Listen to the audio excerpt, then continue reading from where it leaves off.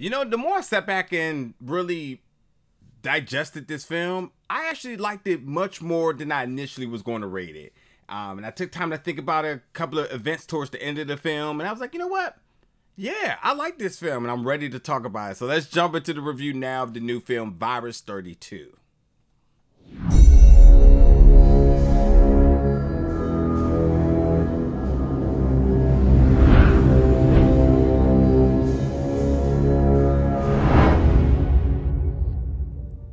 What's up, folks, and welcome back to the channel today for another review. And today we're going to be reviewing the film Virus 32, which is available now on Shudder. Now, this film was refreshing. I'm going to break it all down, but I just kind of want to go over my train of thoughts about this film. Initially, I'll say, you know what, this is a very solid production. I'm not mad at it. It was okay. Then I just kind of sat back, digested it, and kind of thought it over a little bit, and it was like, you know what, the conclusion of this film really established a world that I'm actually interested in. So overall, when I think about this film, I thought it was a solid foundation for what could be a very interesting franchise, because one, I love a zombie apocalypse movie, or, you know, series, whatever it may be.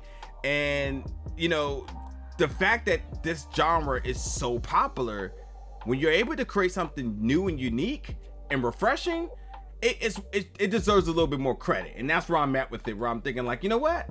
I'm actually not mad at this. I actually do want to see where this can go beyond this. But for this film itself, it's solid, and it actually laid a good foundation of things that possibly could come.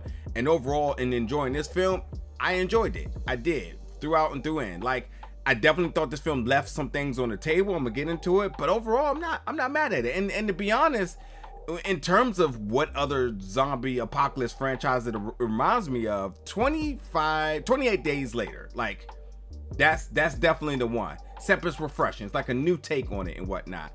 Because in Virus 32, it's basically about a virus that's taking over the city and now infecting humans, now reanimated, which after they get their fix in terms of some type of killing and whatnot, it takes them 32 seconds to basically take a break, recharge, and then back at it again. So, you know, it's just like, all right, yep, killed somebody, guess I'll just kick it for a second. 32 seconds later, they're back at it again. So that's what this film does different and unique. What happens in this world now, the zombie apocalypse, you have Iris, who is a security guard at this sports club. Unfortunately, it was her night to watch her daughter, so she had to bring her daughter to work. And like, let's just keep it 100 right now. Her daughter being at work with her was definitely just the most like bizarre thing beyond everything that happens, because she's working an overnight shift. Her daughter is definitely in her, you know, her very, very young. I'm gonna say she's like 10, maybe, I'm not sure, but definitely has no place to be in at this establishment at night. You know, the place that she's working at isn't like Disneyland. It is definitely something very shady. And then amongst that, while she tries to make her job seem cool and try to pique her daughter's interest and whatnot, and by the way, like with her working the night shift, she's not even keeping her next to her. She's just like, hey, you can hang out here while I'm here. And like, I don't know, bad parenting if you ask me, but hey. But as these things are happening with her job, she's unaware that there is an outbreak of sorts outside, which is soon to take over the city. So this movie sort of becomes not only a movie or a night of survival for Iris, but Iris gets separated from her daughter Tata, which in that case not only becomes a survival for the two of them, but a search and rescue for her daughter, where she does eventually meet another ally in Luis, who's also sort of the same sort of thing kind of going on here. It's a little bit different, but, and the reason I bring up Luis is because Luis is that character who has a little bit more information about things that are going on. So while Iris is kind of trying to figure out things herself, Luis is kind of like, yeah, by the way, you should know these things, and that sort of helps build an established profile as to what they're dealing with and they're trying to survive the night. Now, so there's that. Now, like I said, the film has solid production. Nothing truly stood out for me besides the overall plot, which was unique. As far as the conventions of how this film was built, very much the same as things you've seen before. So a lot of the typical zombie apocalypse tropes you can definitely spot out in this.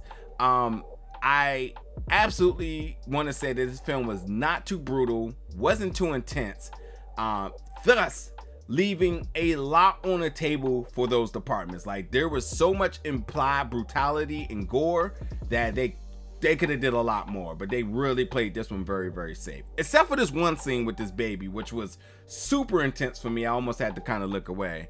I really enjoyed the score for this film. I thought it was really good, really helped build the film momentum in certain spots, and overall just a very, very good entertaining score that really made things climactic at times.